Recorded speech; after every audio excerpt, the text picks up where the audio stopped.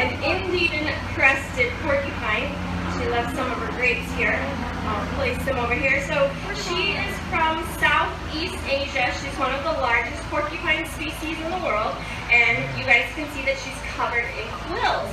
Now these quills work a little bit differently than a lot of people believe. People believe that they shoot them out, but they don't actually have the ability to do that.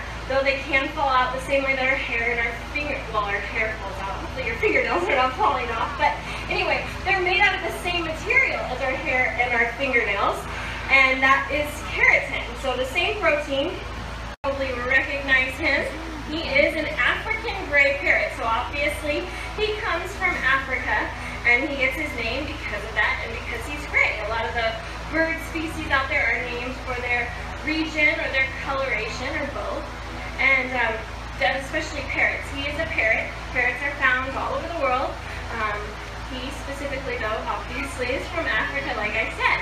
Now, parrots all have this curving beak. It's called a hook bill. That's going to allow them to break open their food. They eat hard-shelled nuts and seeds, and then fruits with really thick outer peels. So that beak is very important to them. They also use their beak, however, to climb. Parrots don't just fly from place to place. They also do a lot of climbing because they live in the trees in the dense jungle. So flying can be tricky unless they want to move up above those trees.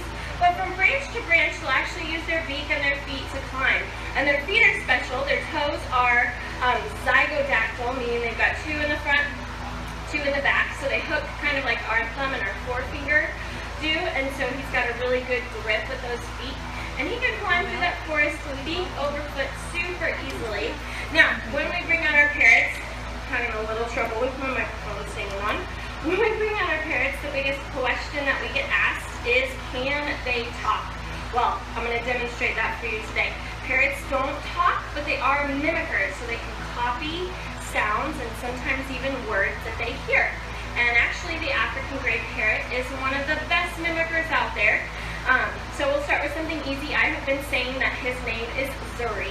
Now, when he says his name, he gives his first and last name. Let's see if you guys can pick up that last name of his.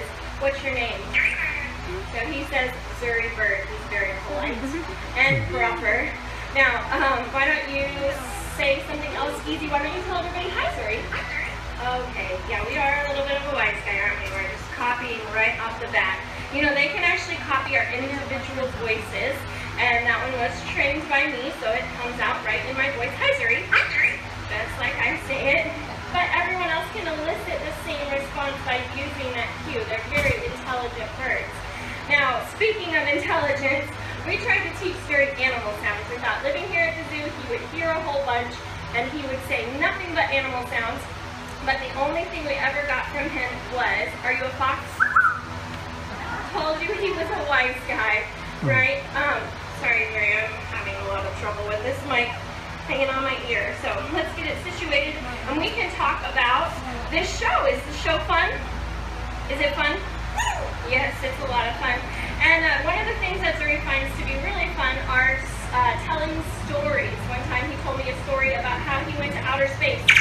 Yes, he did. And while he was there, he saw a spaceship, and it had a laser.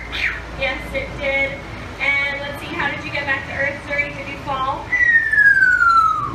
All the way back down. We know parrots can fly. I told you he was a little